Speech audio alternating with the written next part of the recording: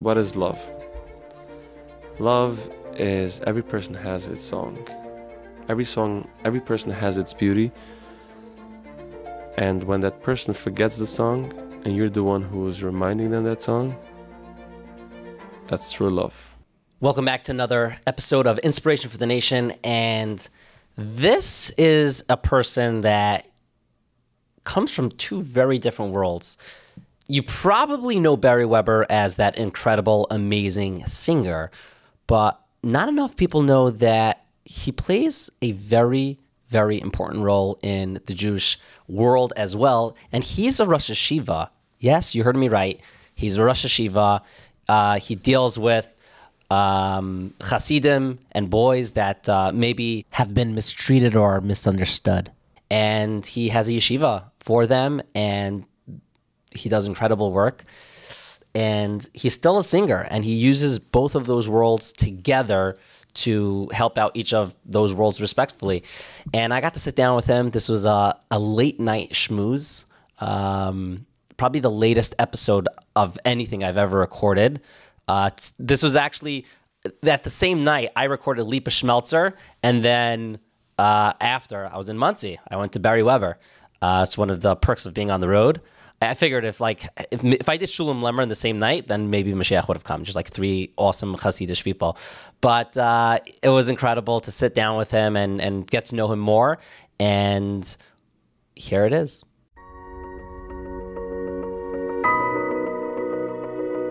We can all use some inspiration to help us overcome the obstacles we encounter in our lives. Get ready for thrilling conversations about struggle and triumph with those in pursuit of making a positive impact in this world. I'm Yaakov Langer, and you're listening to Inspiration for the Nation.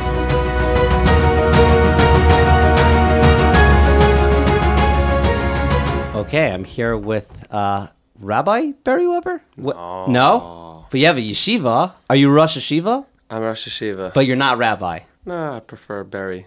Okay. Beri has in it rabbi. Oh, interesting. Were you, Beri's, at least to me, a Litvish guy, is a unique name. Were you always called Beri, or is that like... No. Happens to be, I grew up being called Berele. Berele, okay. As a kid. But my mother always liked to call me Shmiel Ber.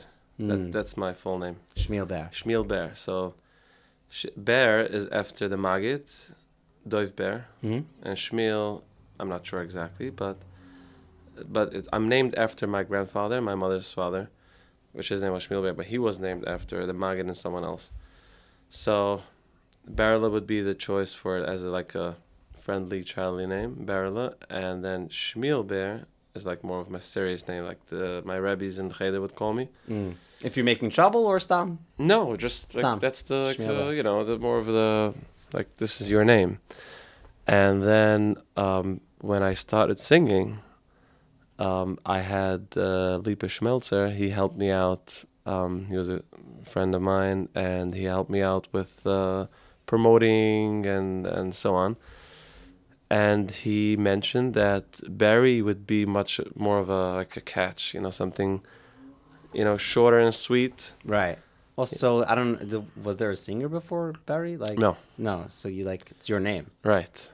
And it's interesting because at the time there was someone in my class who his name was Beri, and he was like a big guy, and to me, I was like a skinny guy, and to me it didn't make any sense. Like it didn't register in my brain. Beri, he's like, listen, if you'll make it, if people are gonna like music from now on, Beri's gonna be this tall, skinny guy, right? And Shmiel is going to be whatever Shmiel is, Right. And then my friend Shmiel Younger, who his name is Shmiel David, and when he started singing,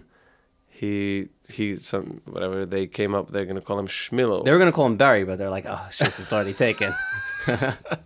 Shmiel David. So right. It's pretty close to, because it's Shmiel right. David. That is very close. And he's calling himself Shmilo. So Shmilo, what to me was the skinny guy, became the bigger guy. The bigger guy. Interesting. Seeing how these things work. So back then he was big. Now he's... Oh, he did? He lost some weight. I did not know. Okay, I'm not in the hack. So where did you grow up? I grew up in Williamsburg. Okay. And I lived in Monroe for a couple of years after I got married. Then I moved to Muncie after 5 years. And you were always Papa Chassidus? I grew up in the Papa Chassidus. Actually, the previous Papa Rebbe is my grand uncle. Oh wow, you got Itche, so my elder vetter, exactly. And my grandfather was his brother-in-law. So that was kind of like a family Chassidus that we grew up to.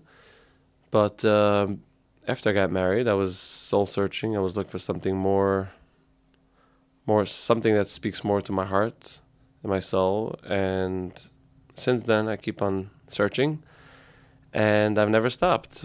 Hashem should help that I should be able to continue. To have the courage to continue more. But Breslev is a big part of my life. Everyone listening, answer Amen. Okay, Amen. Yes. Yeah. Breslev is a big part of my life, but always people are like, whenever I sit down with this guy that is, that grew up Chabad, he's like, you can see that little uncomfortability where he like doesn't want to be offensive or right. When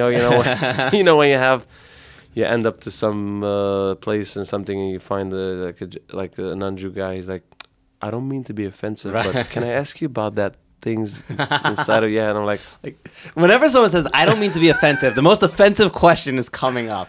No, it happens to be. I always love when they ask these questions. I feel so special. I feel like so important, different, unique, right? And it has such a beautiful answer. Everything in Judaism, Yiddishkeit has something so meaningful, so deep. And I feel I was, there's these musicians that play by weddings, and some of them are, most of them are not religious, but some of them who have a religious background, and we have knowledge from thousands of years, right? And everything goes, with Mistreated. So sometimes you can have a 10-year-old kid or a 15-year-old kid who's doing something very unique and different, and it has a very deep, clever meaning behind it. As long as you don't talk about it, you look at the person, he's wearing something on his head, like a big hat, a big streimel, it has no meaning. The other day, I had I sang in Miami Boys Choir, and I was backstage, and there was the guys who did the lighting, I think, also asked me, I don't mean to be offensive, but it was Chalamoid, what's that fur thing that you have? The streimel. And I started explaining that, back in Ukraine or Russia, whatever it was in that area, Poland, always went back and forth. The Jews were kind of considered in the books something beneath the roaches, like they were very degraded. And that's one of the things that the Baal Shem Tov did. He uplifted Klal Yisrael, from really giving them meaning that you're something amazing, something big, So they would force the Jews to embarrass them, to make them feel like they're worth nothing. They have to wear a tail on their head, because a tail is something that's at the end of an animal, which is degrading. So I don't know if it was the Baal Shem Tov or in that area. They said, so this is why they want us to wear it to be ashamed. We'll wear that as a crown. We'll make it beautiful and so on. I went into this whole thing, and they were like, wow. They're like, I want to streimel. Can I touch it? They want to pet it. Wow. Yeah, and then you go on how much it costs, and then they're then they're really excited. Yeah. So it's interesting because, at least for me, unfortunately, I had a very first grader idea of what Breslev is, because I think Breslev, I think Nanach. And then at least my Rosh HaYeshiva Rabbi Center, I got there, and he's very into Rebbe Nachman and Breslev, and I'm like, whoa, there's this. I only had a very little idea of what Breslev really is. So someone who doesn't really know what Breslev is, how would you describe it? Well, Breslev started with the grandchild of the Baal Shem Tov, and he was a unique soul, and he said it himself, which was very controversial at the time. He said, "Chiddush kamoni lo haya ba'olam," like a chiddush. How do you say a chiddush? A new thing. Like something like a wow, like me, was never in this world, which is very controversial. What do you mean a person says that? But we're not going to get into that. Okay. But Pashtus, to put it in simple words, Reb Nachman he identified that his soul, he wasn't talking about himself, he was talking about his soul, the soul that Hashem, gave, that body carried was such a special soul that had such a big power to conquer Klal Yisrael, to the tshuva, that he simply had mercy on all these souls that are connected to him and said, guys, just be aware. This thing, if you connect to this thing, it could enlighten you. It could really, give you like this immense power. So check it out. I'm way more serious than you think I am. So it's Reb Nachman with his big soul, which obviously we can see the results today. Thousands and thousands of people are, getting that as a light to get closer to Hashem. So obviously Breslev is a path of how to get closer to Hashem, and everybody has their own path and so on, but so many souls find common ground, and they found comfort and warmth from this direction, from this mahalach. And simply, the word Breslev means, it comes from the words lev basar, which says in Nach, I'll remove from you your lev even, your heart of stone, and I'll give you a lev basar. When Mashiach is going to come, we're going to live in the Messianic era, when the whole world unites and everybody starts thinking the same, and the wisdom of Hashem is entering our brains, and we're starting to see it and feel it and be it. That's when the heart is not going to be a heart of stone. It's going to be a heart of flesh, which means it's flexible, it's real, it's vulnerable, it's meaningful, it's deep.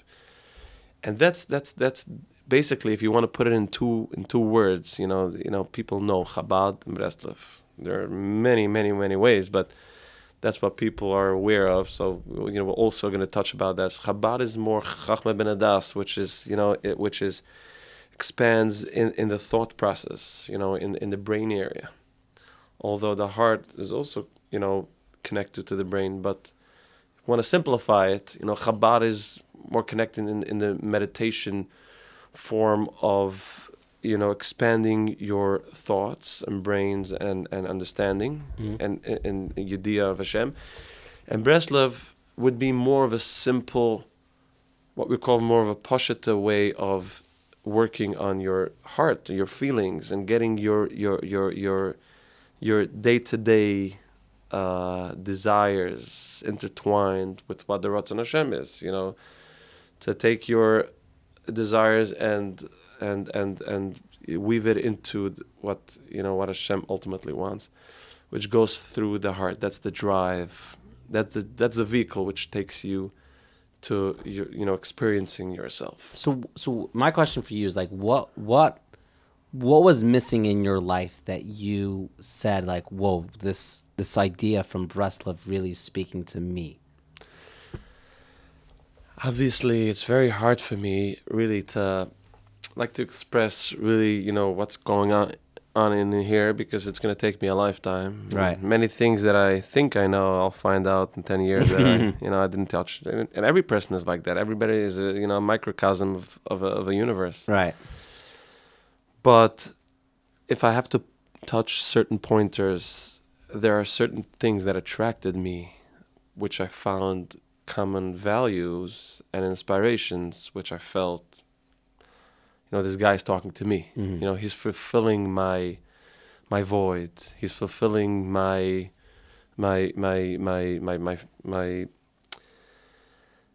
dreams, kinda. So whether it was the type of chizik that I found in the Sfarim, or the mahalach of what the pointers that they expressed, which was important, which mitzvah gedol is b'simcha, or his badadut of talking to Hashem, bringing in the concept of godliness into a very realistic, natural, real way of life, instead of some mythical, allegorical concept that was only 2,000 years ago, when we just have to mesmerize that. And although it's true, but the more you start living it, the more you start connecting to it, and then you start mesmerizing. And that, so Breslev kind of brought things of stories that I always grew up and listening to You Hashem and inspirations of big Gedolim into my own life, you know, whether it's their struggles and how they conquered it and how they grew, you know, to my, you know, even bigger struggle. I mean, like farther away struggles. Right. But also places where I started believing in myself that, oh, you also have very common ground with what you're learning the whole day. And I think the first thing is when I landed in the physical Israel the first time when I was 14 years old, my father took me for like B'ayim Reb Shimon, started seeing, whoa, you know, whatever I learned, you know, I had this idea of a mountain. To me, it was the Catskills, you know. And now I'm seeing a whole new idea of physical mountains, but this mountain is actually the place where Avram Yitzchak Yaakov is. Wow. And, you know, once I'm there, I'm starting to believe, wow, I do have, you know, it's real. It's very real to me.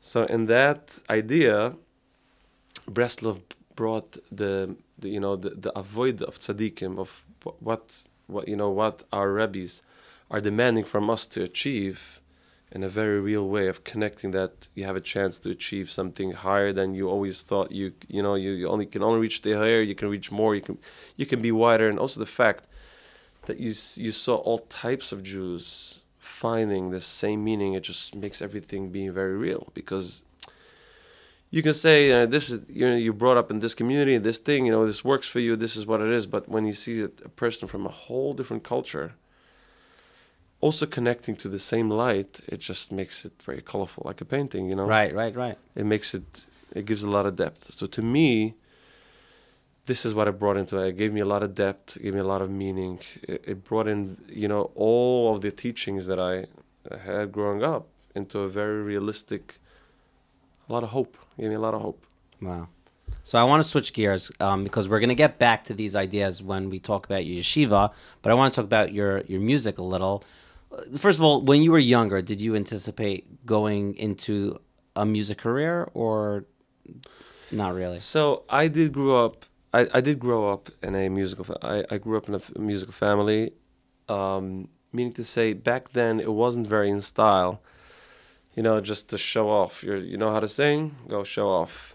Even today, in the communities, you know, in Williamsburg and more the Hamish communities, a lot of people are going to restrain themselves from being in the public eye, even though they have the talents. Whether you're a chef, whether you're or an artist, it's not a kavodiga thing, you know, to come out as you're an artist. There are, I mean, today more than, you know, how it was 20 years ago. Right.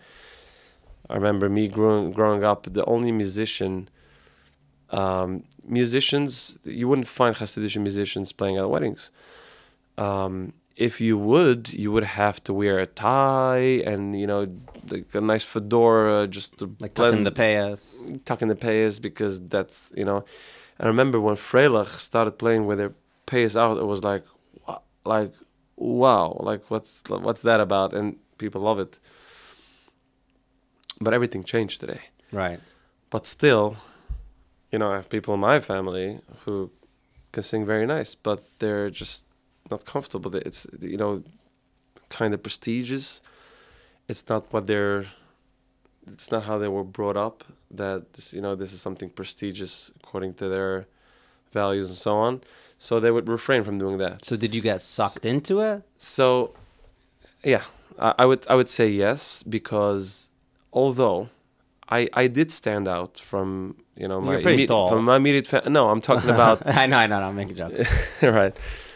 My voice was, you know, I had probably a sweeter voice or whatever. I'm not going to go into detail, but the point is, I did stand out, and I did sing, you know, at family occasions here, like weddings and so on. But I mean, it was a self-understood thing that once you get bar mitzvahed, you kind of like forget about what happened and just like you're a man now. Move okay, on. you're Like, not wearing play pants on Shabbos kids, anymore. Yeah, you're wearing, you know, kids. and you know, kids play with Right. you know, with bicycles outside. Once you're, you know, you're like, you know, you're serious. You know. Right. So basically, that kind of left my brain. And even though when I was 19, 20, and I was in Israel in yeshiva, and we're spending time with friends, I did have a guitar, and I started exploring my music world. I did play songs here and there, but I never pursued it as a career or something that I would like to, get into versus, getting married and making a parnas of, getting into whatever a Chasidic parnas will be. So when I did get married, I pursued a career of, whatever I thought it will, grow. I started in construction, something in that. And then the 2008 crash came, and there was literally no work. And a friend of mine suggested that, if you go to the studio at night and you sing in choir, you can get paid equally of how you make when you work with your construction thing. And I was like, wow, I only have to sing. And and that kind of is really what is how I got started, because the engineer saw that I have more than just, a choir singer, and he recommended me to Naftali Schnitzel, which later that year took me on as a project. And, I started singing, solo on certain albums which came out, and I got recommended to sing in Shira Choir. And from there on, I started, I saw it's good money. And were you like constantly debating about, like, even when you were doing it, or maybe even now, of like this idea that... No, once I broke the ice, I was... You're fine. Totally infused with that. I until now, I can't see myself without that. Like, you feel like it's a part of you, meaning like you are synonymous with being a singer. Exactly. This is just something that I'm born to do, and it's not that I'm looking for the biggest stages or the biggest crowds. I'm fine just being in my studio here and just singing. That's something that I enjoy doing. Is there is there maybe a song or a style that you lean towards? I mean, obviously it's kind of like a mood question. Exactly. It's like, what's your favorite song? It depends when. Right. It's like, I love pizza, but at 7 in the morning, I'm not interested in a slice of pizza. So exactly. So, style, I would definitely say in general, it's always soul. It's always soul. Whichever genre is going that. Honestly, I have a problem when I record any fast stuff, like any happy songs. I constantly have, the guy that is involved over there, whether it's the engineer or the producer, will tell me, he was always going to have to push me towards, like, smile, give me some groove, because I always get into the meaning of it and the feel of it, and I get lost into the soul of it. So that's definitely something that, and people always, this is the regards that I get, feedback from people that, your songs are so, there's so much heart in it. Yeah, a lot of emotion. A lot of emotion in it. And that's probably the only place where, I have the capability of just, throwing out my emotions. Dang it, I wish I could sing. I never, no, you're like being, it's interesting, you're able to be your truly expressive self when it comes to singing. So much that when I sing, I consciously kind of like not aware of what's going on around me. Although, part of my job is to be aware and to see. So from a business perspective, I do my thing of analyzing of what the people want from me in order to give them back. But naturally, you just get into I'm consciously way more into the singing, not even technique, just in the soul of the singing, than of what's going on around. And people, sorry, no, you go on. I was saying that part of the thing that people always wonder, like, how are you just out of there? You're not embarrassed, you're not nervous, and so on. It's like, first of all, people don't know that in most concerts or performances you will have like a light shining on you, which you can't see anything. Yeah, it kind of blinds you're like blind. but it just helps you. But if naturally you're a paranoid type of guy who's constantly, busy of what, you're not into your song, it's not possible to sing. Right. So I literally, before I was on the phone with Rabbi Feiner, and he told me he's gone over to you on 2 occasions to ask you what you're thinking about with the song Rebone. Like, and he said that he even said sometimes he needs to fall asleep to like listen with that in his mind. Like, what are you thinking when you're singing these songs? Like, are you thinking of the words, or are you thinking of? It's interesting. This is not the answer to your question, but I'll get to that. Sure. I've had many times that I sang with Avram Fried. This particular song, we have this thing that he does Riboin Ha'olamim Yadati, and I do Riboin, which is kind of like you do Riboin, I'll do my Riboin. So, and I think 2 or 3 times that he couldn't hold it in. He said, "Not upon good deeds can we depend, although we are not worthy." What do you mean we're not worthy? Of course we're worthy. And that's a Chabad thing, that a Yid is Yechida. A Yid comes from the highest place, and there's always these fights between tzaddikim of, does Hashem need us? Do we need Hashem? And so on. Of course Hashem needs us. It's a malchus. It's the kingdom needs the people to promote the kingdom. Right. If not, so let's not get distracted.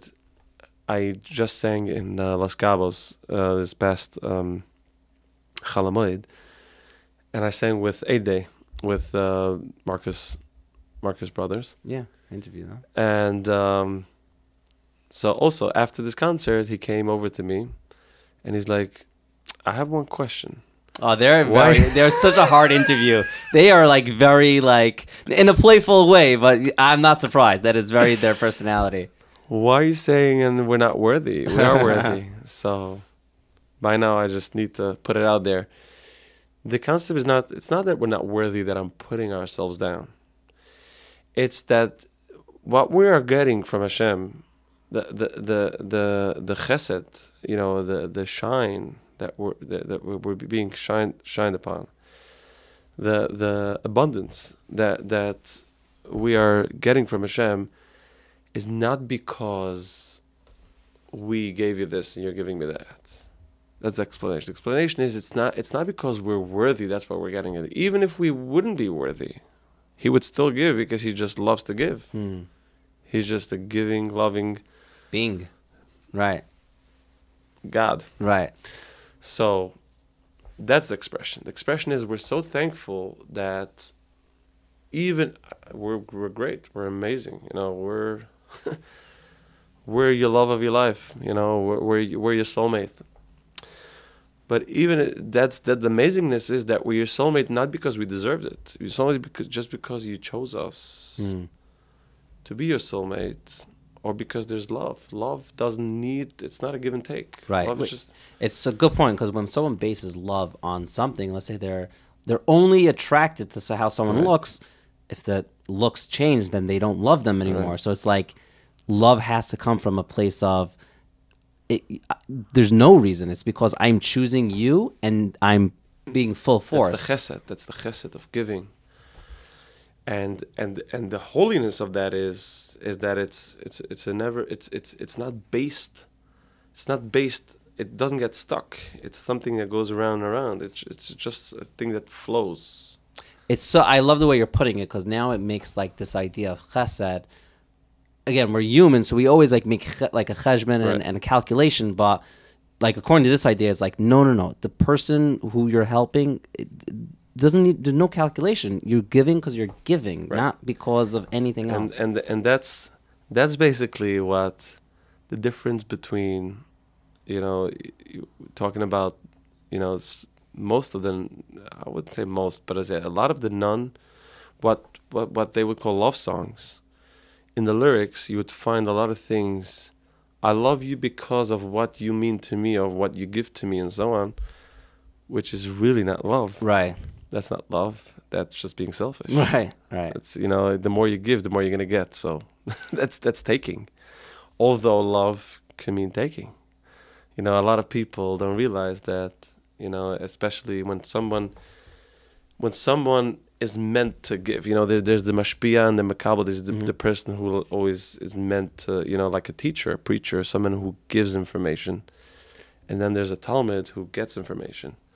Like you can find in a marriage, you know, there's someone like the man and the woman. And of course, there's always a giving back. You know, that's what is the beauty of a relationship, that it never complements ends. Then it complements. But the point of I lost my chain of thought. Talking about love, compatibility, giving. Just rewind. Shmuel Younger. No, too back. No. Sorry. 30 seconds. The Geisha songs. For those listening, we're doing this at like 1 a.m. So after a very full day for each of us. Anyways, the point is that Hashem, you know, we're thankful that we are aware that the chesed that we're getting from Hashem is not dependent on how good we are and how great we did that, and then, oh, you see, I have this connection with this guy, so I'm safe. This is just who Hashem is. Hashem is a giving thing. It's giving God. It's a holy thing. That's what we're thankful for. So Riboin is so beyond, because it doesn't get stuck in details, never. It's just an ultimate, it's like a bracha chroine. It's like everything.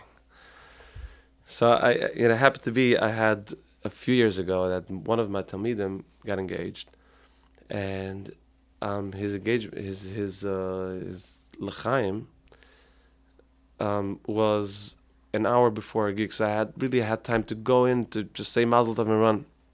I was so overtaken because I had a very close connection to this particular student. I felt so great, and the first song that I sang was Riboin.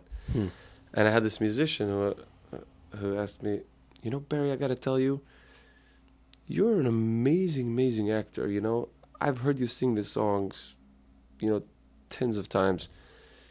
You always make the people believe like it's your first time you're singing it.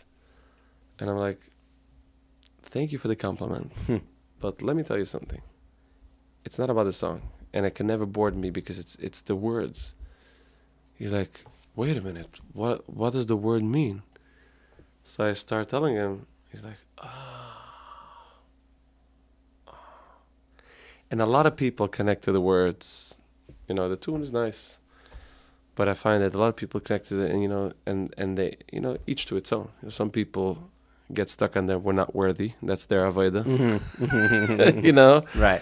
And some people get stuck on the riba and call him loyat kesenu, and some people ki'arachamecha arabim. You know, but it's definitely something that spoke to a lot of people. I've had many stories that literally changed people's lives.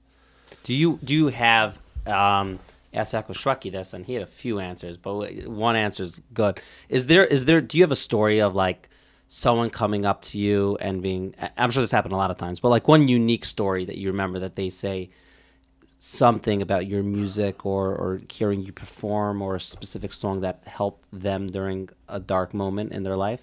I've had many, and this is always like kind of like the, you know, like the shockers that, you know, that wake you up like, wow, there's something way bigger than what you're just, right. Your like, I'm singing my wedding. To me, it's just, you know, it's part of my life. I'm just doing my thing, you know. Right. And then you hear this, and this person is really is like sharing like a big, deep part of his life, and you're like, wow, like he really means it. Like it's.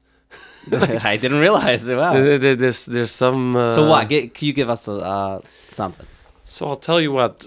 Right now, I'm thinking of 3 stories, and all of it are like very personal, like to these people, and kind of. Could you change the details? I'm trying. Like, okay.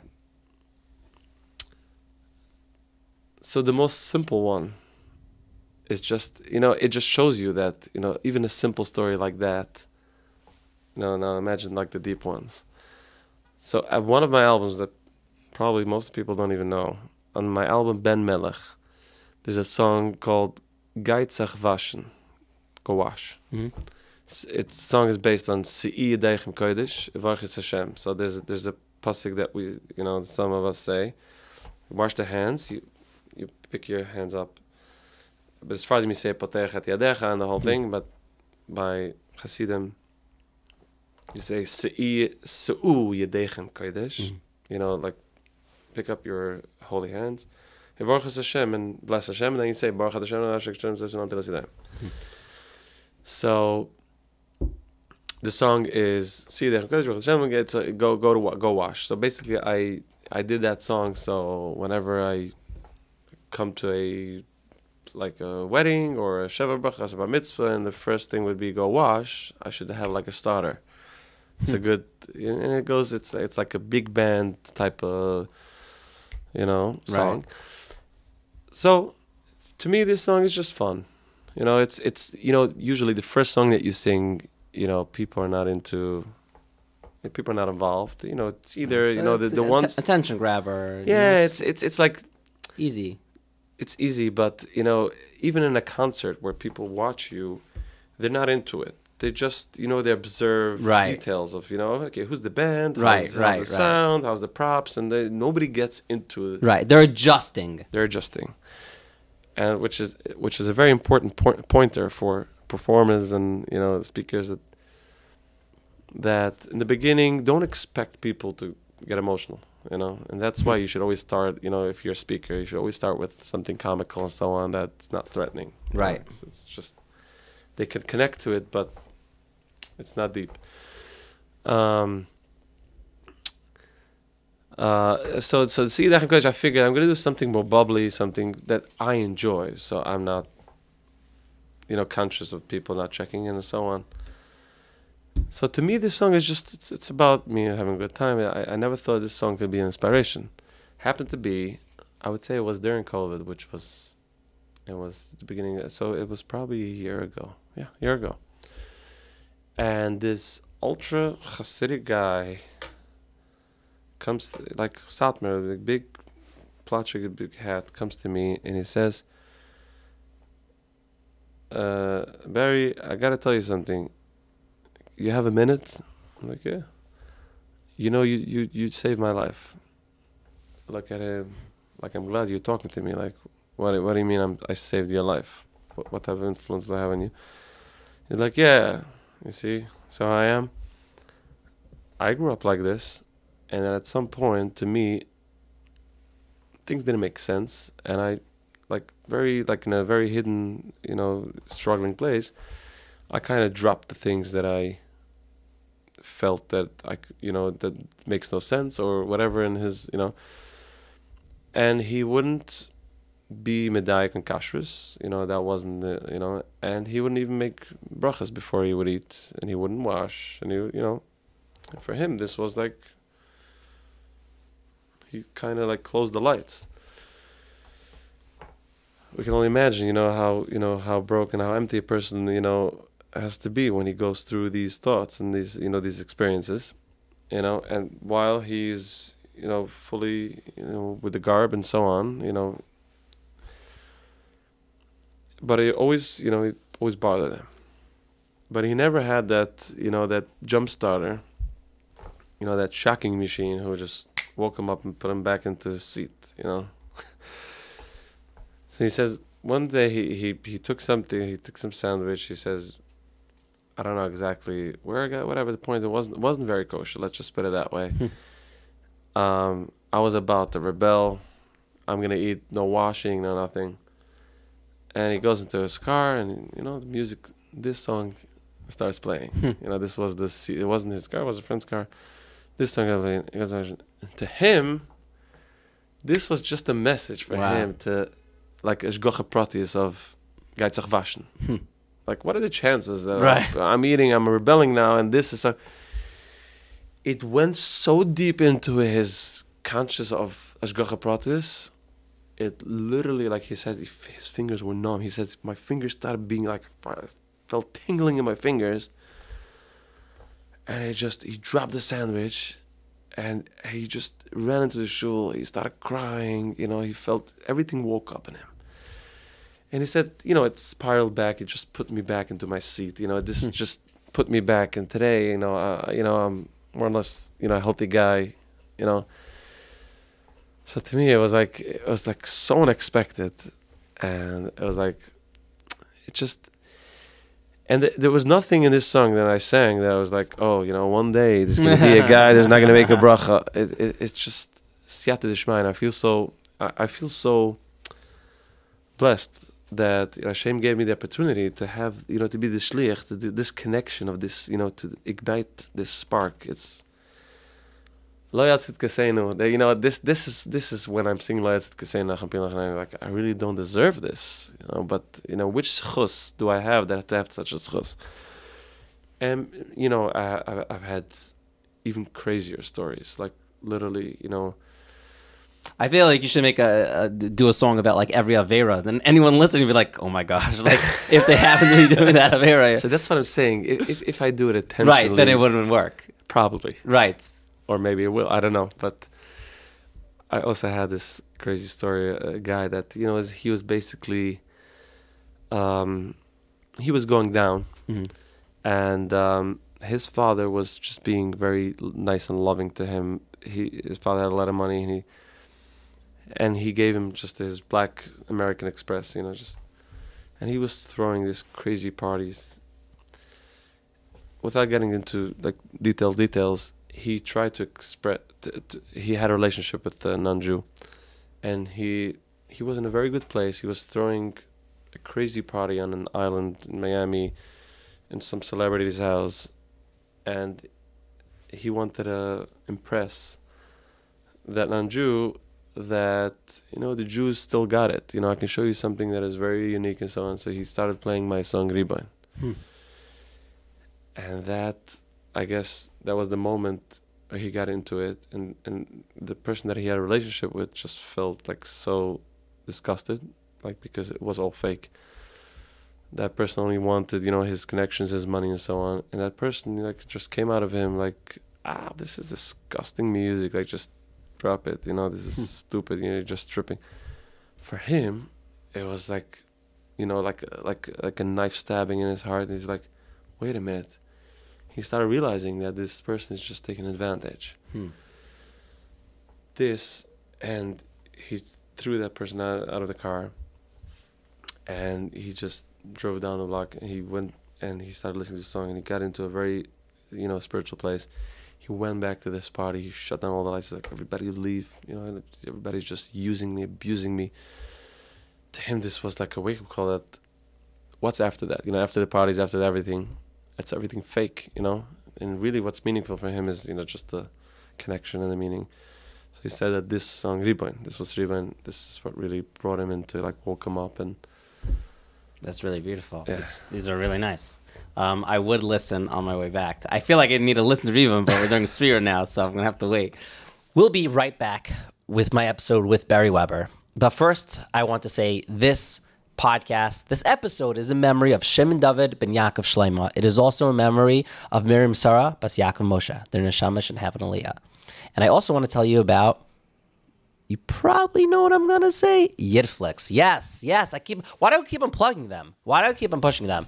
Because they're incredible. They do good stuff, and their content on their website, yidflix.com, it's just a breath of fresh air. Just good Jewish Torah videos. I wish growing up I had this stuff. I was like stuck with Sesame Street and Mr. Rogers, which was great, but it wasn't, and it isn't the basic, you know, Torah values that you want your kids hearing. And while you might not say it's bad to watch Sesame Street and Mr. Rogers, you would agree that it's great to have content made by Yidden, for Yidden, to help your children develop. And not just children, your teens, your tweens, and adults. I have many friends that love watching Yidflix, love using Yidflix, and it's so inexpensive each month. Try it out. Go to the show notes, yidflix.com. And now back to my conversation with Beri. Okay, so I think we could talk about you and music literally for another 5 hours, and we'll bring back at the end your new album. But I want to transition to talking about your yeshiva. I think, you know, there's a lot of singers out there, but and everyone has their like own unique abilities. But I find it fascinating that you are a singer and also Rosh HaYeshiva. Maybe in the history of Klal Yisrael it's happened before, but none that I know of. Most of the times it's a Rosh HaYeshiva that likes to sing. Right, exactly. Right. Over here, it's a singer that is Rosh HaYeshiva. I think by now I like it. How'd that happen? So how that happened is very naturally. Most of the singers are putting a lot of, I would say, effort in being mesameach, Klal Yisrael, especially the struggling ones, and we have the opportunity many times to go into the hospitals to really change a person who is struggling with with their health, to lift up their spirits. So before I was Rosh HaYeshiva, I made myself as a chayv. That was my duty to to go at least once a week. That I dedicate some time. Hashem is giving me the spotlight. Just to show a little appreciation, kinda give back. To go to people who are nebuch, unfortunately, sick in their beds, and they're just sad in a place of darkness, and to try to bring in some spirit. So one of the calls would be hospital, and it would be sometimes in jails, going in jails. And so one day, someone who opened a yeshiva for struggling teens, or not even struggling teens at the time, was just he found a group of boys that had common ground, who they weren't accepted back in yeshivas, and they were upset, and they weren't gonna fit in, and they kind of created their own group, chabura, with two people leading that, like someone taking the role as Rosh HaYeshiva, and someone as as the administrator, and so on. And he felt very close to them, so he figured that he's gonna spoil them by bringing entertainers to brighten up and to make it more entertaining. So he was constantly coming to me. Maybe you come to this yeshiva, maybe you play some some music to them, you speak to them, it's gonna make them feel good. So I took the offer one day, and we had a very very good connection. I spoke. It wasn't really about I sing this, I sing that. It was a very inspirational talk. I was going into more of what music is about to me. In a spiritual sense, certain chords, how it brings out certain feelings. I was going in a little into the science of music, connecting that to Chassidus. So they were for them, it was like, it was very, it was something, it's eye-opening and amazing. And he constantly, asked me to come back, and again, until I started being a regular over there. I came once a week. And at some point, he said, why don't you do like 2 times a week and 3 times a week? And before you know it, I was really involved. And after a few months, the newsman came, and he couldn't just do it. It wasn't his thing. He wasn't at a yeshiva. He just found these group of boys. He helped them out, but he got into debt, and he couldn't see himself continuing that, making a parnasa. He was just a fresh, married guy. He wanted to pursue a career and so on. So he was giving up. I couldn't take that. You can't, I invested, I can't let them hang now. So I told him, listen, I understand, you're working hard. I'll help you out financially, and I'll do this. He's like, no, I can't breathe. So it was Sephira. So I told him, just take a break for a few days. I'll babysit them, So that's how it started. And he never came back. He never came back. So for the past, I'm doing this now 7 years. I would say for the past 5 years, I was kind of like in that zone of, I always felt like, okay, once I'm done with this first batch, I'm just moving on. Right. But as I was going into it, I just got dragged in more and more, because it actually worked. I actually had an impact on some of the boys. I'm not talking about myself. I invited people who we had common ground, people who would love to help out, these young boys and inspire them and do it l'shem shamayim and so on. And it was such a holy, beautiful movement. I just couldn't say no. I couldn't. But did it feel like I don't think you ever anticipated being a Rosh HaYeshiva, and it's a unique type of yeshiva. Did you ever feel like, this isn't for me? Like, yeah, I tried doing and helping out, but did you feel like this isn't I'm helping, but like this isn't my role? Yes, my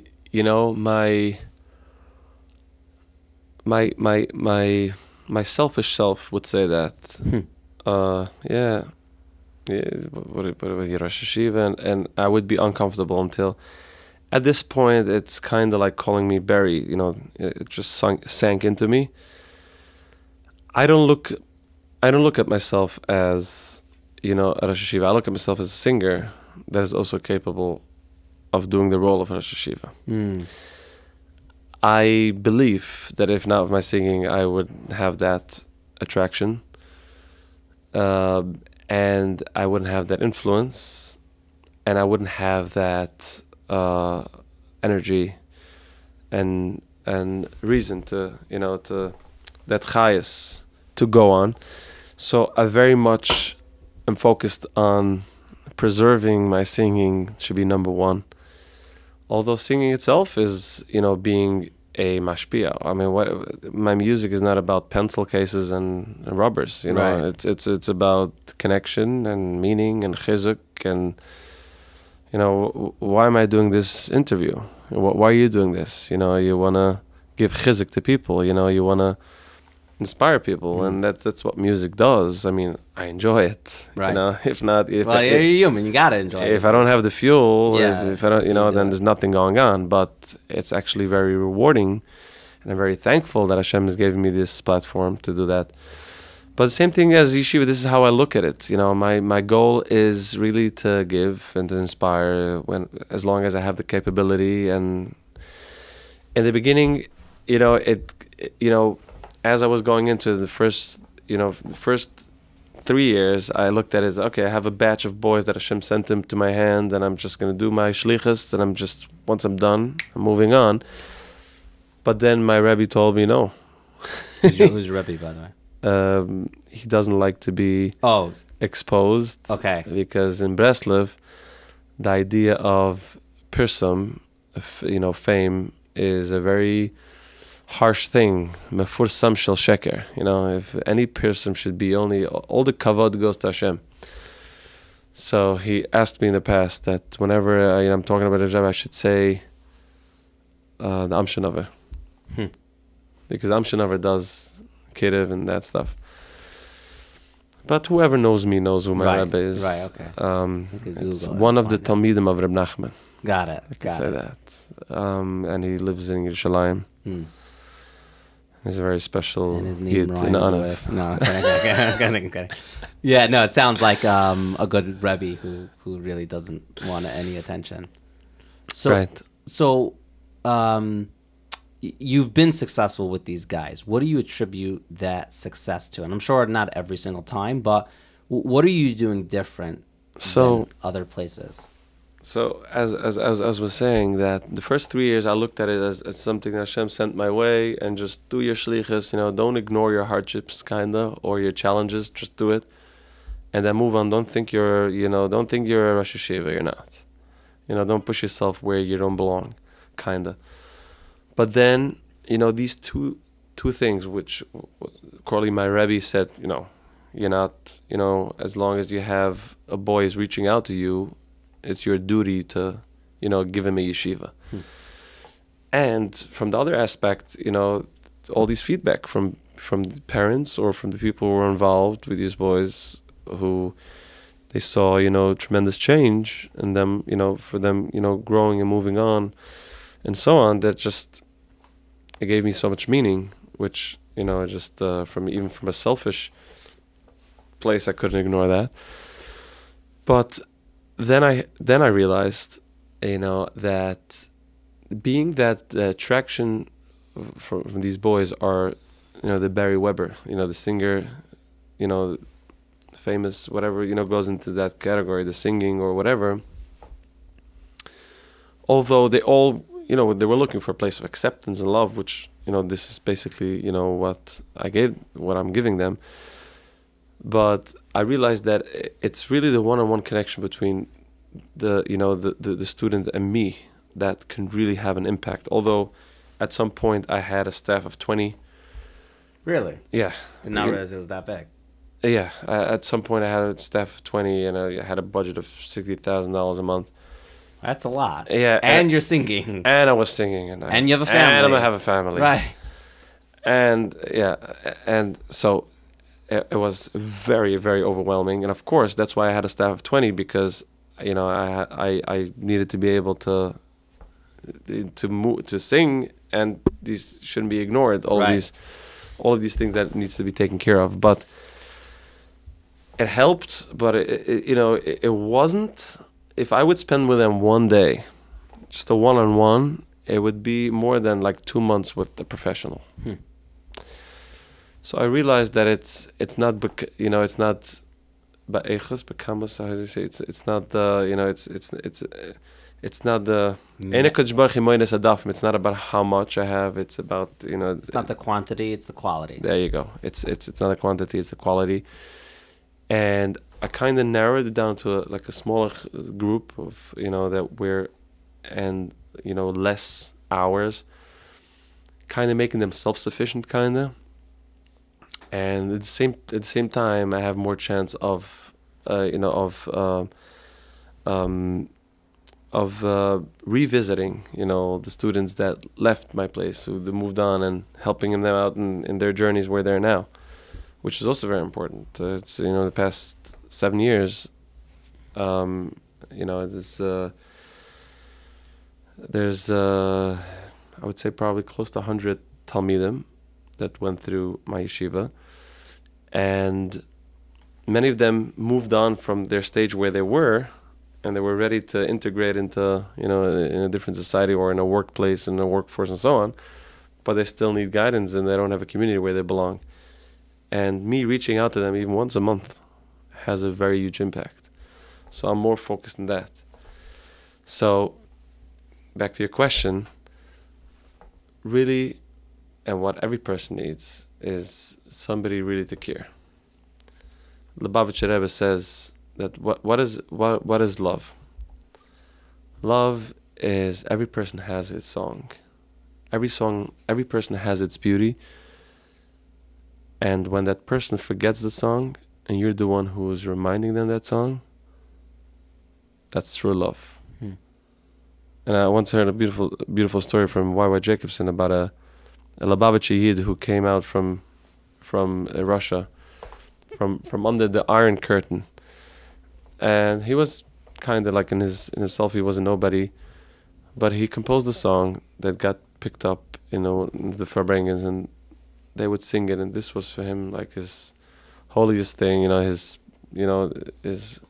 Farbrengen song became his identity. Until then he was Moshe Yukkel. Now he's that song, that Farbrengen song. When he got older, he started forgetting. He how's it called, dementia, and he started forgetting stuff. He stopped recognizing people, and he ended up in an old age home. And next to Williamsburg, and there was a guy who used to come visit him. He never recognized him, but was one Erev Yom Kippur that this guy, Lubavitcher Chassid, figured, he's gonna uplift this guy. He's gonna take him to Lubavitcher Rebbe, because Lubavitcher Rebbe would give Erev Yom Kippur. It would be big lines, and would give every Chassid of his a piece of cake, honey cake, for have a sweet ear. So he figured he's gonna take him to Lubavitcher Rebbe. It's kind of going to wake him up from his sleep or whatever. So he took him in the line. He goes to Lubavitcher Rebbe, and Lubavitcher Rebbe recognizes him, but it sees that he's a little worn down. So Lubavitcher Rebbe doesn't really remember. He asks him, "What's your name again?" And this person looks at Lubavitcher Rebbe. He has like somebody just hit him in his face or something. Like Lubavitcher Rebbe realizes that he's obviously not responding and that he has dementia. So the Lubavitcher Rebbe started singing a song that they sing with Farbrengens. And in the beginning, this person was just like, looking at the walls and the ceiling, like not connecting dots. So the Lubavitcher Rebbe finished the song, and he saw he's not responding. He started singing this song again. Second time around, clicked. And boom, suddenly this guy sees himself. He's in front of his Rebbe. His connection to Hashem and his song, his identity. And he puts these dots again. He wakes him up, and he's like, he starts going into shape. His face gets uplifted, and he starts getting like a Yiddish covered of his Rebbe, and he's like, and somebody says it's Erevim Kippur, and he starts saying whatever you say Erevim Kippur. And the Lubavitcher Rebbe wishes him he should have Arichas Yamim Mishanim, and the guy goes away, and it goes back into his, this is love. Every person has this spark, this beautiful place, this place where he has his identity, and sometimes, for a shorter time, sometimes even a longer time, a person gets into a position or into a place, and you can find it by students, by struggling, people, especially in this dark galus where you're 13, 14, you start opening up your eyes to a whole world. Your brain cells start to expand. You start seeing, oh, there's a me. Who am I? Okay, this is what that Rebbe told me. This is what my parent told me. And, suddenly all these dots come together, and he finds himself sometimes in a very dark place, sometimes in a very good place. And you see, it's like he has a motive. He has an ambition. He has something good to look forward. And sometimes, if a person was going through, certain abuses, certain negativity in his life, starts hitting him, and he wants to find, a place of pleasure, of survival. But he's so stuck, and he forgets his song. And all he needs is a little love. He needs someone to remind him his song. And that's basically what I'm trying to do. What I'm trying to do is for the boys is really, like, even on a simple level, they come in, a compliment. Oh, you look so amazing. Wow, it's so wonderful to have you here. Oh, wow, I'm so happy you came here today. And wow, I'm so much looking forward to today. And just giving him his song back. Finding a little nikuda tova, finding a little, spark of his that is really there. He's just, he just doesn't find it. Nobody, people were not busy telling him where the spark is. And that's what they really, another spark, until, boom, it just goes on. And I found it in the unexpected places. It's like you always think, okay, I did this. Naturally, it should work, and it's not working. And then suddenly, out of the blue, he just boom woke up. Now I can get a credit because he wasn't in my vicinity. He wasn't in my time lapse or whatever it is. It's all these little sparks. It's all these little positivities that and it's such a big lesson. You can see it in all the ways, when somebody gets patch, when somebody gets, you get a patch, you move on. You get another patch, you move on. And then you, like, after your 20th, you're like, boom, it breaks you. What happened? It's just, another spark of negativity that broke you. And the same thing is with positivity. People think, like, I complimented this guy all the time. It's not helping. It's like, this guy needs 1,000 compliments. He needs 1 million compliments. You don't know if you're the 900,999. And just with this one thing is going to just spark him on and for life. That's amazing. Okay, so before we get to your last album, I like to ask some fun and interesting and different type of questions. First question is, there's 613 mitzvahs. Is there one mitzvah as of today that you feel like you connect with more than the other ones? It's like asking your favorite song. So no, but the mood thing. So right now, as of right now. This moment. Yeah. This second. Yeah. We're living in this moment.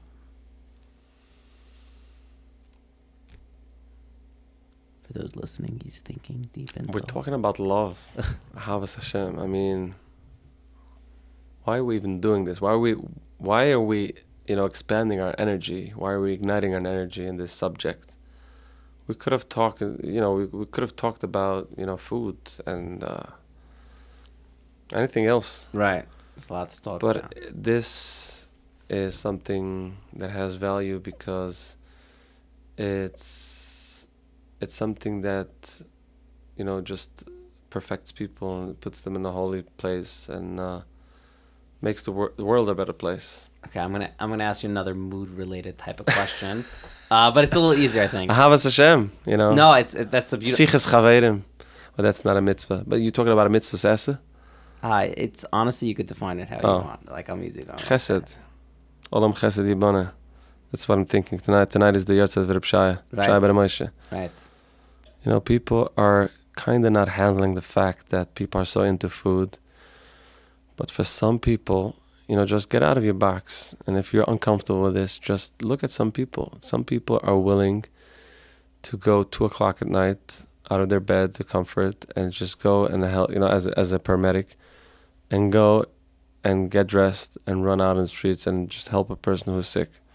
You wouldn't do it, but some person, that's person who his frequency is in that zone, and that's what he's meant to do, and he's doing it.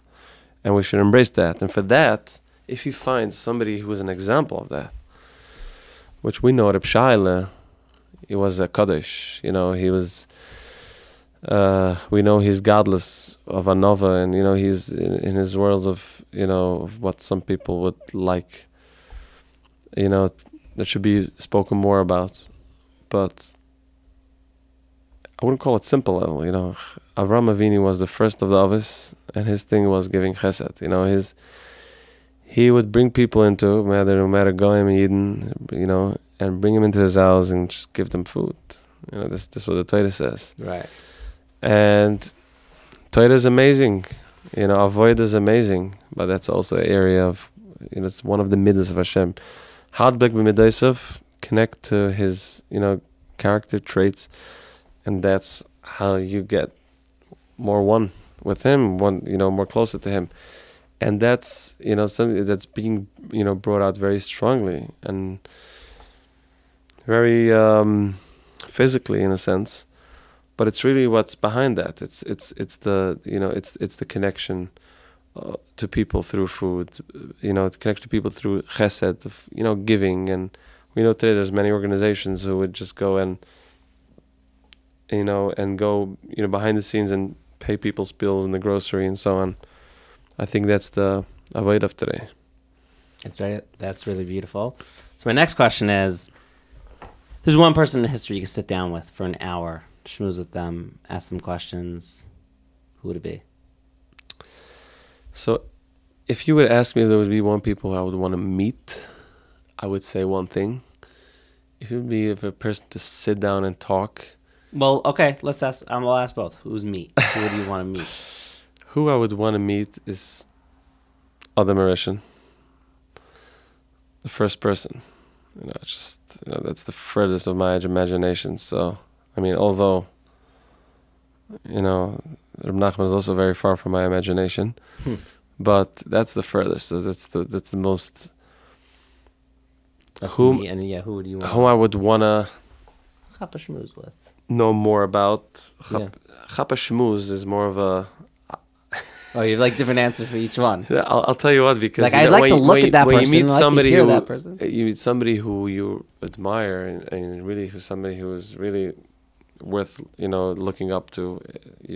Loss of words. I know when I go into the room of my Rebbe, I lose my chain of thoughts, and it's always it's funny because a real tzaddik, I don't know if you had the merit of experiencing something like that. When you go into the room of a real tzaddik, where there's a really presence of the Shekhinah, all of the issues fall away. Yeah, it's true. It's scary, right, but so true. And I could only imagine. I would say David HaMelech, but I would only imagine, getting into one room in David HaMelech, that would like burn my soul in a good way. Well, he's also a man of music. But if I want to find a emotional. I don't know how, like if I want to find an example of an example of an example of an example of common Chas v'Shalom, common ground.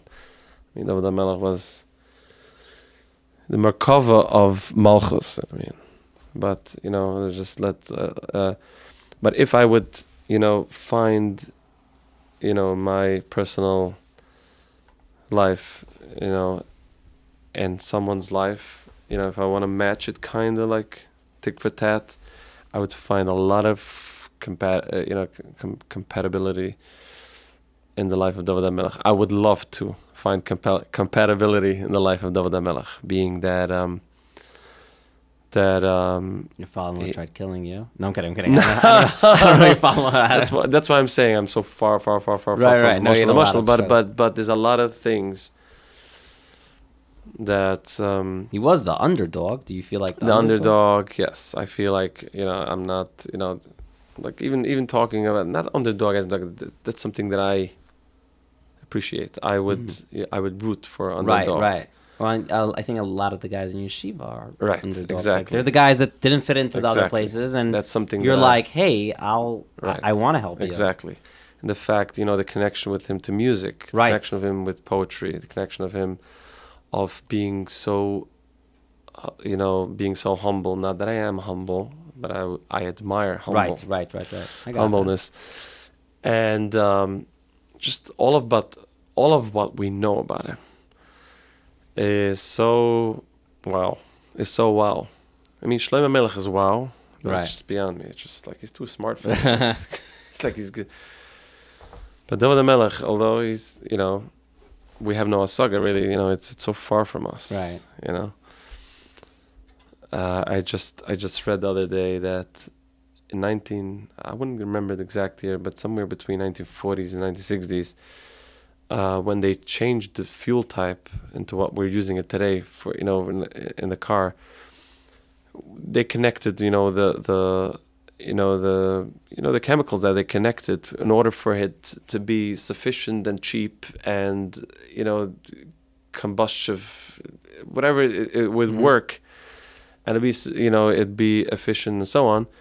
They added one component which is called lead, and that lead is being released in our universe, which made all of us dumber. And scientists would go take samples in Antarctica and all edges of the world. They would dig down hundreds of feet down where matter, where dirt or results of the release of lead in the world could never reach as much because lead. We're not going to go into a scientific conversation, but the Rosh HaYeshiva, singer and scientist. We're adding in. You could handle it, people. But the point is that lead is the release of lead, a lot of lead in the air, kills our brain cells. And it makes us dumber. So we can only imagine of how smart we think we're today. Right. If all the other things. How people would think 100 years ago. We look at things what happened 500 years ago in the Dark Ages. It's like how, what, when, where. Compare, let's say you and I, our generation to our parents' generation, with the cell phones and all the video, everything we have our attention. If someone's still listening, thank you for still listening. But people are used to 8-second clips. We're. And from the other hand, you see something in the medieval times. You see what Russia's doing in Ukraine and so on. It's it just realistically makes you think that we know nothing, and we cannot compare, someone's story to someone's story, especially when you're talking about, 3,000 years ago. 2,000 years ago. So David HaMelech is definitely something that is I'm fascinated by, and something that him speaking to Hashem from a Breslev perspective, that's something that is very special. It's very rewarding, and I find with that connection with him, singing music, having a fiddler. And many more. I know there's a lot. Okay, so right before we talk about your album, I want to ask you, this is a question. I didn't really ask it yet. Someone suggested I ask it. It's a easy question to ask, but it's probably a hard question to answer.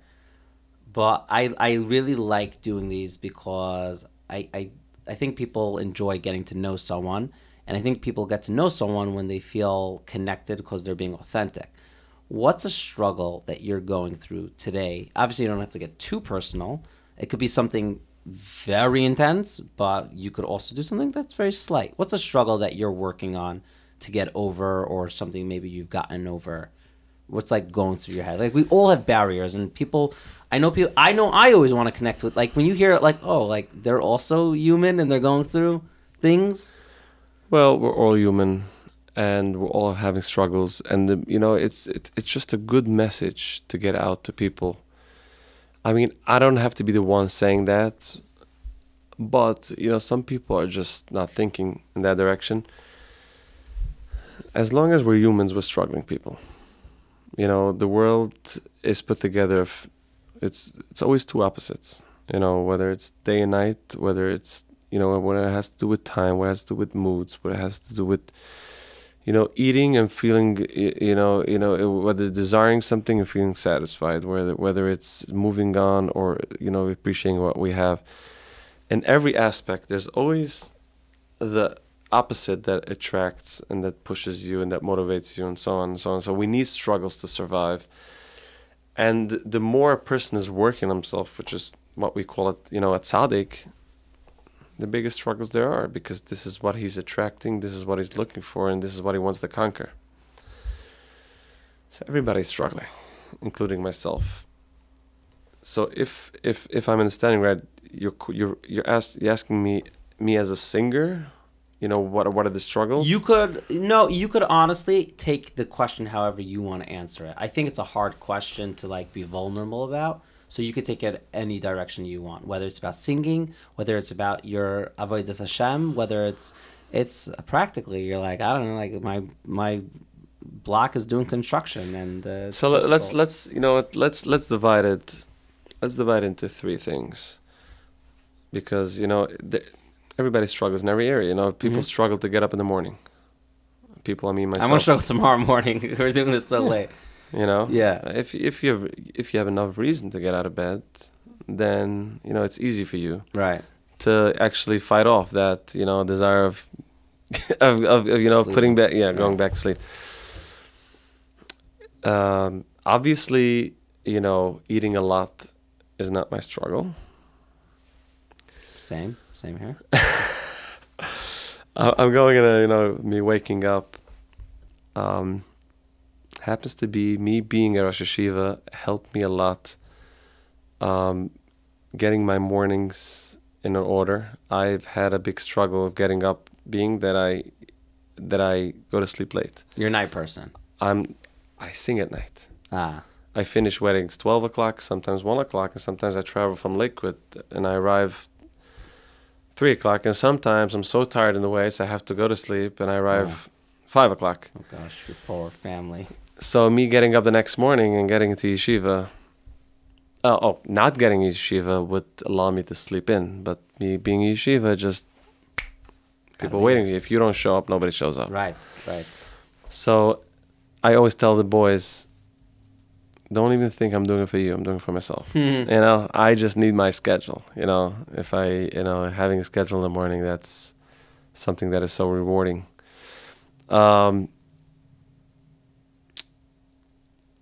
It's a big struggle to not get upset when people get invasive. Sometimes people are very excited when they see someone who had an impact in their life, especially, when people constantly listen to your music and they feel like you're part of their life. Right. They're like, oh, Beri, and you're like, I have no clue who you are. And they expect me to know, and then they tell me, what do you mean? We took a selfie in 2016 by my brother's up Sharon. I'm like, oh, right. You're the one who took the selfie. And sometimes they would put me in a position like, you don't recognize me? And I'm like, no, I'm sorry. I'm so sorry. Like, I'll show you the picture. And they're like, I can't find it. Oh, this is another time. You're like standing there. So that could exhaust you.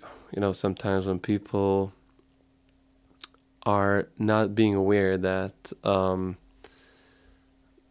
not listening to their music, they're listening to my music, so they're thinking about me way more. Me to say, you don't even know who they are. When they show up to Chassan and they know tonight I'm going to be in this hall, this is the Chassan Kala, maybe they know who the photographer is, and this is going to be the music. I don't know who's going to be at the wedding, besides for the Chassan Kala and the Mukhtar. Who you don't even necessarily even know. Right. So this is not part of my schedule to meet you. It's also, it's not, people I think probably are looking at it like it's a relationship. Right. They technically have a relationship with you, but you don't have, you're making an impact, but you don't know anything about them besides the fact they're like, could we take a selfie? Right. And especially after, hopefully they listen to this interview, they'll be like, I know him even more, you know? So he now, even told me this and that. And I'm right. like, I was trying to be nice. And it is my role to I'm in the happy zone. You know, somebody who's excited is expressing his excitement, and I'm allowing it. I'm giving it back to him, and that's all I meant. I didn't mean to build a relationship or not to build a relationship. Right, it's not about that. kind.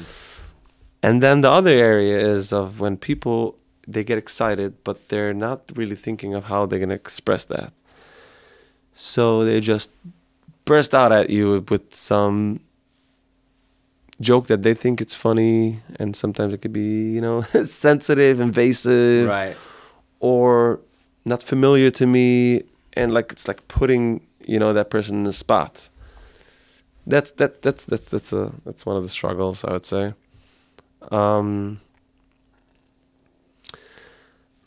Then, you know, there's a struggle of balancing everything that I have right now, which is, you know, family first, you know, being a good husband, being a good father to my kids, and keeping them safe and private, and at the same time, you know, being out there, and you know, being for the people who are looking to be entertained.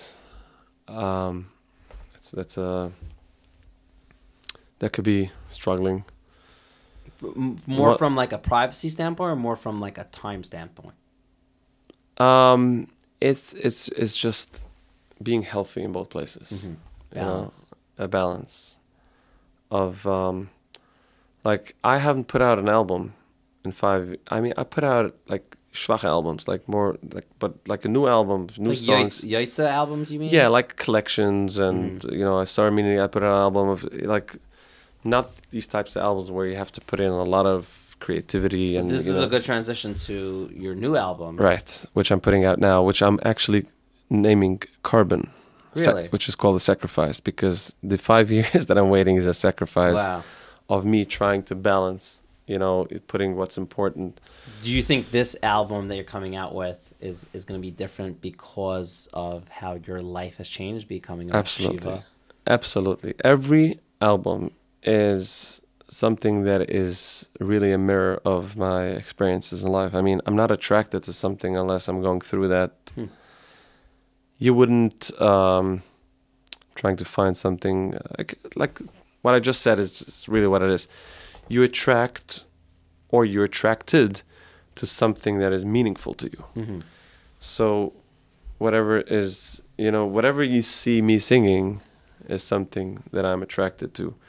Or the opposite, whatever I'm attracted to is probably what I'm going to be comfortable in promoting and singing and expressing and showing off with.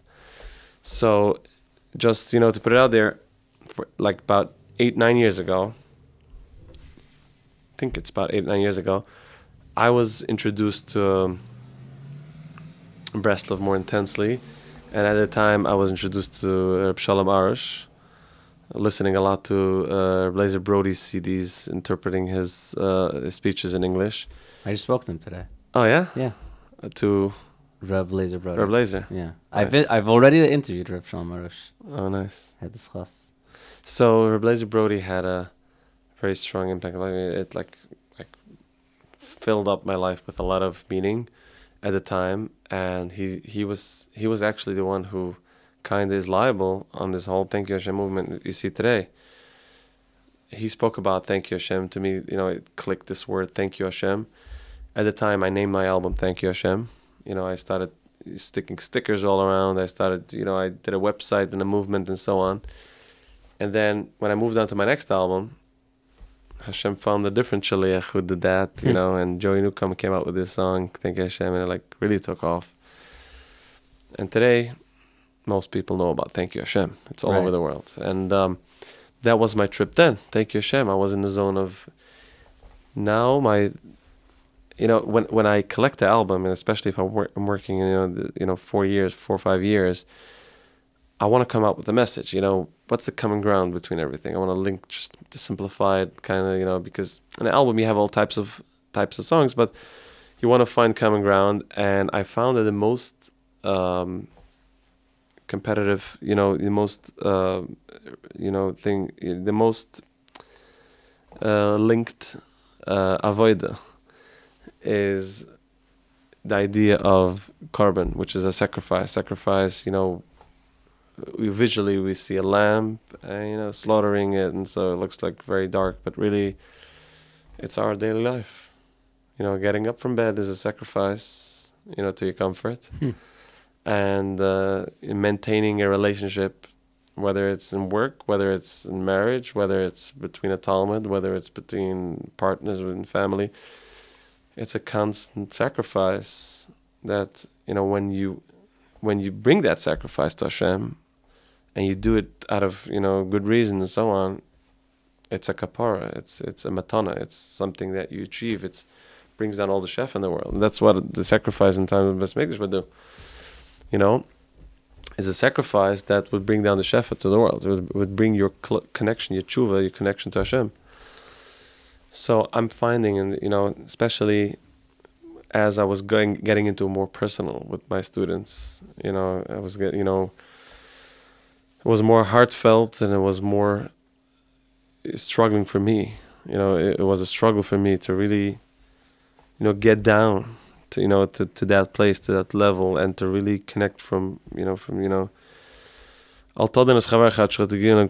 if you want to help someone, you really have to, you really have to get into that place where that person is, and only from that it's real. And because otherwise you're selfish.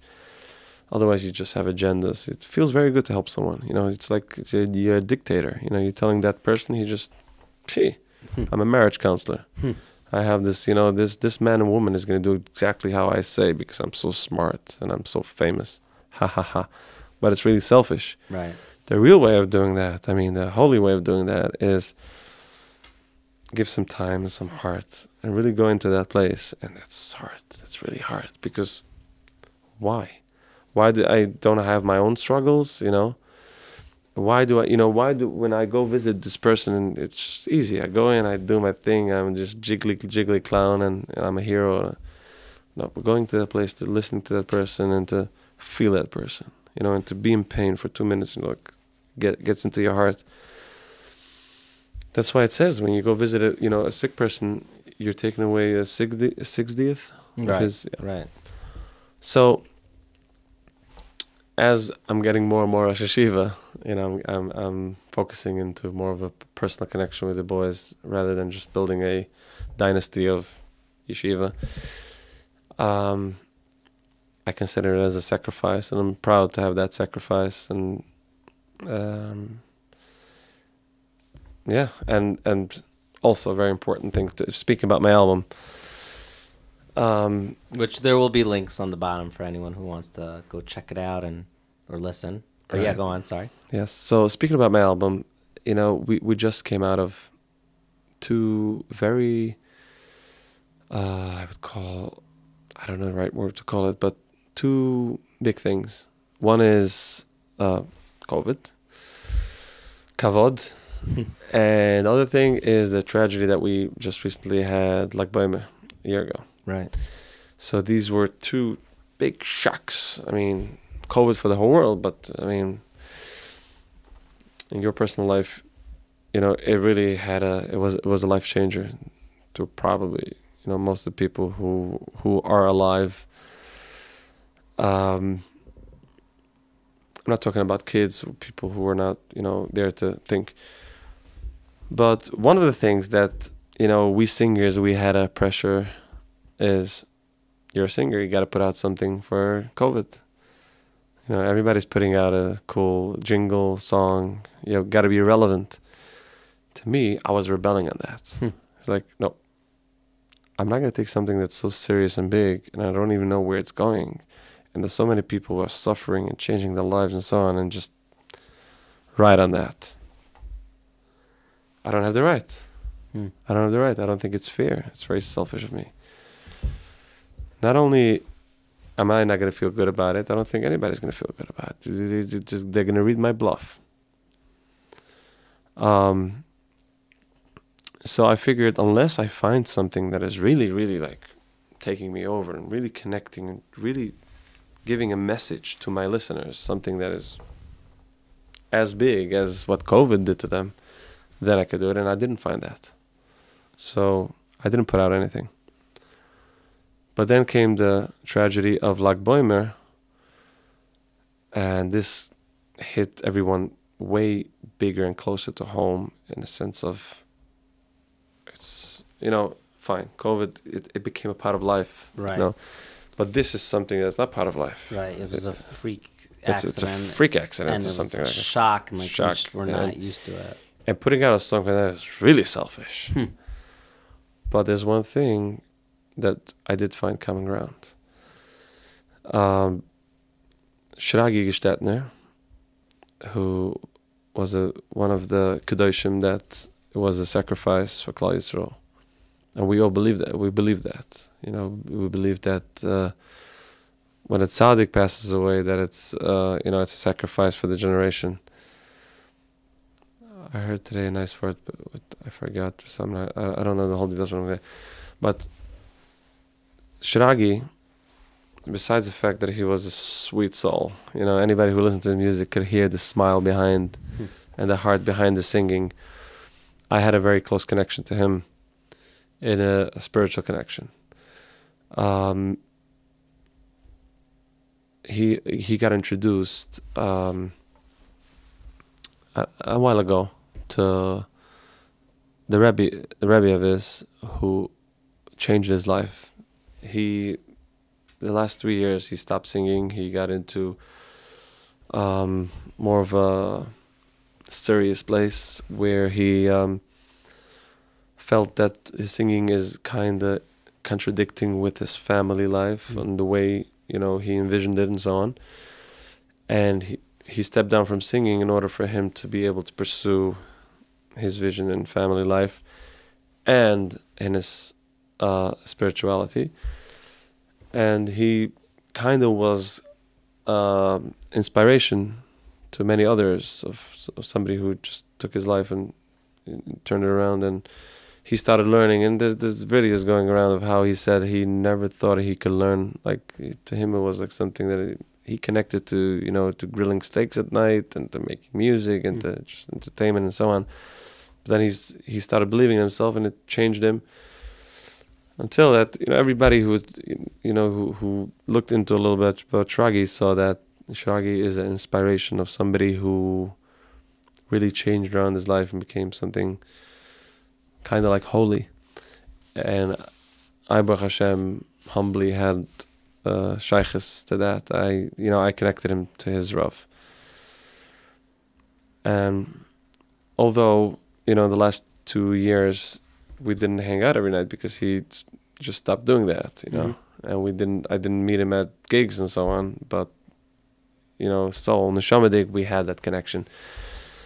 So when it came to Shragi, it really touched me, and I just felt I have to do something. But again, I wasn't gonna be unsensitive to me putting out something, because in that person, this family lost their father and their friend and their brother, but then this song came about, Karban. The song is a pasuk in Vayikra. It says, Adam ki yakriv mikem Karban Lashem. A person, which means that a person who is going to bring a sacrifice, like a lamb or a sheep or a goat, then Hashem should accept that. So Hershey Weinberger composed the song, and he said that Adam became a person, Adam, who is going to be sacrificing from himself any hardship. Karbel Hashem, he should say to Hashem, you know what, this hardship, I'm doing it for you. You know, I'm throwing it at you. You know, accept it and stop. Stop with those. Enough is enough. It's kind of like a prayer of, I'm accepting this Bahava, but send us Mashiach, kind of like that message. And it didn't click to me until I actually realized that my album's not going to be ready before Pesach, which means I can't, my first release date could be like Beimer. And I was like, whoa, like Beimer. Adam is Gematria 45 Kedoshim, who passed away. It's a carbon. You know, I didn't give out a CD in 5 years. You know, I sacrificed that, you know, to be able to, you know, to have, you know, to help boys in yeshiva. My personal, you know, sacrifices in my life, where, you know, my life experiences and so on, you know, just to be able to move on, just everything made sense. You know, and, you know, if you want to look into the album, there's, you know, there's songs that fit into that, you know, into that zone, in that area. So I just felt that, you know, Carbon is the most, although it's a dark name, I just felt that this is the most appropriate name for this album at this time, at this point in my life. And I'm dedicating this song to Nishmas Shiragi. Very nice. Well, Shmiel Berila? Shmiel Dive. Call me Beri. Hold on. Don't confuse Shmiel the people Dive. more than they already are. Rabbi Weber. No, you don't like the rabbi. No. Shmiel Dive, thank you very much for... I'll consider it as a selfie. Nice. Oh, man. I hope no questions were like... It's a Karbel Hashem. That's the Karbel Hashem. Nice. Okay, and then that's it. Okay, Shkach, thank you so much for doing this and letting me know more about you. Yeah. The main thing is that we and all the people on this show should be able to inspire and should be inspired by each other. So on this podcast, it's not a place to just have famous people. I know I had Ben Shapiro, I just had Beri Weber, and I've had Lipa, but I don't care to sit down with any Jewish singer. Like, I really don't. I think a lot of them are incredible, and most of them are amazing.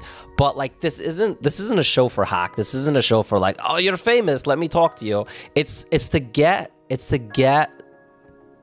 inspiration. It's in the name. It's to get chizik from the people I'm talking to, and there's a lot of people to talk to, and it was just a no-brainer to talk to Beri. Like, he's someone who's so much more than just a singer, and don't get me wrong, singers are amazing, but this side, you know, I think it was in that Ami article a few summers ago that I read, and I'm like, whoa, I love the fact that he's a Rosh HaYeshiva, and that work is really beautiful, and everything he's doing is great. And yes, Beri released a new incredible album. You could listen to it in the link in the show notes. Check it out on Spotify or wherever you listen to your music. Go buy it. Yeah, support him. Help him do what he does. It's incredible. I listened already. I actually got a sneak peek, which was amazing. After our conversation, we were talking about the album artwork, and he didn't do it yet. He was like very relaxed. He's like, yeah, we'll do it eventually. Like, you got to do it eventually. And I saw it, and it's really beautiful. I'm not sure who the photographer was, but props to them. It's a pet peeve of mine, actually. I think there's so many album artworks in the Jewish music world that could be done a lot better. And when I saw this album art with Beri, it's soulful. It makes you want to listen, and it's great. Check it out. Until next time, please rate us 5 stars on Apple or Spotify, wherever you listen. And if you're watching this on Living Lchaim, Thank you. Subscribe to us and leave a comment in the notes of the YouTube video of who you want me to interview next. I read every single comment and I look to you for my next guests. And you go on livinglchaim.com if you want to suggest someone, or you have any ideas or any critical feedback.